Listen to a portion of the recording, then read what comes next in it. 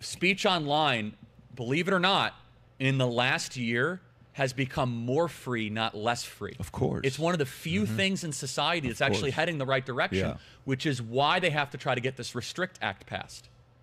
The Restrict Act in D.C., where they're saying it's going to ban TikTok, it's all nonsense. What they're trying to do is create a precedent or a prerequisite to make speech less free online. We as people that love America and believe in dialogue and a free and open internet have actually had a pretty good 18 months.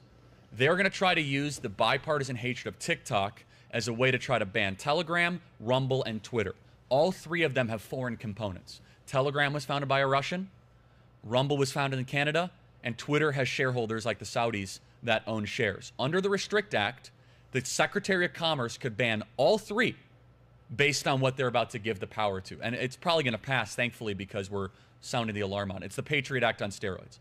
For social media companies. Yeah, look, it's right there. I mean, that's literally the quote. And that's Salon.com, which is a communist rag that even agrees with me. I mean, I hate TikTok. I think it's digital fentanyl. But I think that we're going to have to live with TikTok being a thing, maybe sold to an American company and onshore. That'd be the best solution. Because giving DC unprecedented censorship authority in a time when the internet is becoming freer would be a big mistake.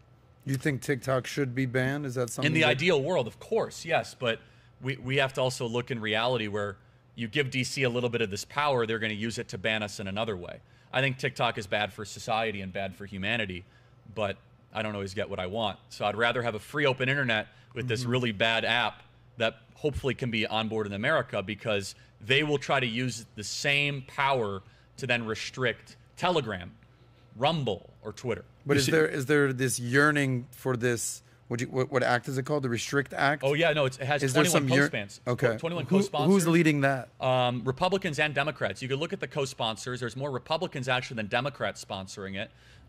Lindsey Graham, Shelley Moore Capito, Susan Collins. You can go through all the co-sponsors there. John Thune is the main Republican. Yep, there it is, John Thune. And then Tammy Baldwin from Wisconsin. I'm super cynical and jaded. Anytime you have mass bipartisan support for anything in D.C. means a lot of lobbyists are pushing for something that's probably going to be bad for the country and our freedom. I hate to be so jaded, but that's just a general rule. And there's exceptions, obviously. I mean, there's some opioid stuff that's passing. That's some good legislation. This is confirmation of the rule, though. This is an awful piece of legislation that would make our ability to speak online highly restricted, because it's literally in the name, the Restrict Act. So what could they do to companies? So forget TikTok. What could they do to a Rumble? What could they do to... Read the bill. They could police our speech. It is Patriot Act 2.0 using the guise of foreign adversaries, giving all the power to the Secretary of Commerce, who's no one really knows who she is. She's Gina Raimondo. It's fine. It could be anybody. But effectively delegating that authority to say if there's any sort of foreign policy concern, we can then use that power to close down the app, restrict their activity, or monitor the activity. And you could just imagine, and by the way, the people pushing this are the tech companies, Google and Facebook. And I said, well, why would Google and Facebook push this? Well, Google is being threatened via YouTube Shorts with TikTok. Facebook is being threatened on Instagram by TikTok. But Facebook wants more than that. Facebook would love to be able to ban Telegram because people would use WhatsApp. This is all blatant cronyism disguised as a bipartisan bill to try to stop the CCP from mining our kids' data. We should try to do something to fix that. Make them onshore it, sell it to an American company. The idea of giving the federal government censorship powers of a social media app, I think it's a really bad idea.